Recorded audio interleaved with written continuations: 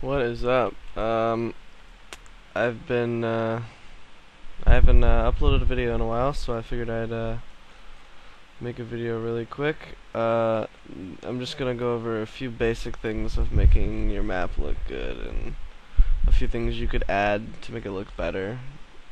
I will be uploading more tutorials soon after this weekend, and let's start, shall we?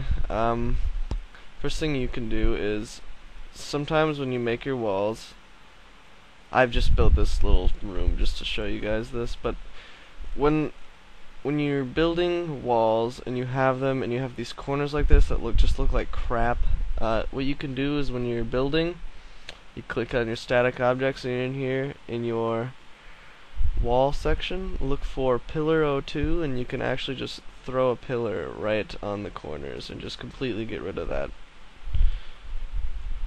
little crappiness. Just go ahead and put them on all corners. See, that looks real nice. Now, another thing you can do is you can add windows. So I'm just gonna delete this section of wall, and I'm gonna put a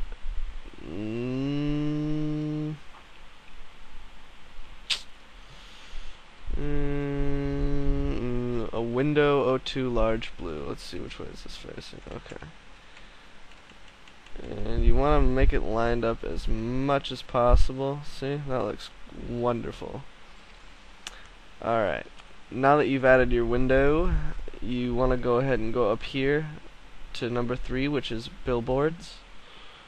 I'm going to select a material, and then I'm going to go to billboards. And since this is a light blue window, I'm going to choose light blue light ray. I'm going to put it right there, and I'm going to lift it up. And once you've lifted it up, you can go right over to billboard and turn the size up so it fits in your window. This will just kind of put a foggy haze in front of your window, which looks pretty sweet, but I back it up just a little bit so it isn't like completely way out there, because if you have it too far and you have the halo source size up way too much, it just looks like crap. And to add on to that, you can add some lights from up here. Just add a few lights. Whoops, that's a box light, my bad. I'm sorry. It's, what, 3:45 in the morning, so bear with me. Yeah, just add a point light. Point lights are the best for lighting, I think, really. Which is probably the only light you can actually make lighting with. I think box lights are actually for lamps. I'm not too sure about that. I might be wrong. I'm sorry if I'm wrong, but it's 3 o'clock in the morning, so. Alright, let's turn our point radius up to like 3 or 2.5. That's fine, that works. And put our point up to 2.5. Alrighty. Okay, now you have this, and let's say, oh, I want them to go upstairs. Okay, well, let me make a stairway real quick. We're gonna go up into our static objects and go to mansion base and find stairs. Any one of them will work, default, which is usually default. I'm just gonna put a stairway just randomly somewhere.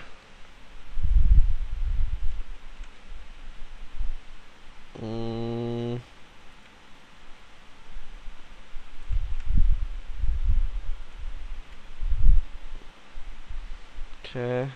Now, to go up, when you want to spawn objects up higher, down on the left here, there's this thing called snap, separation, and height, which is next to grid snapping. You can turn the height up to like 4.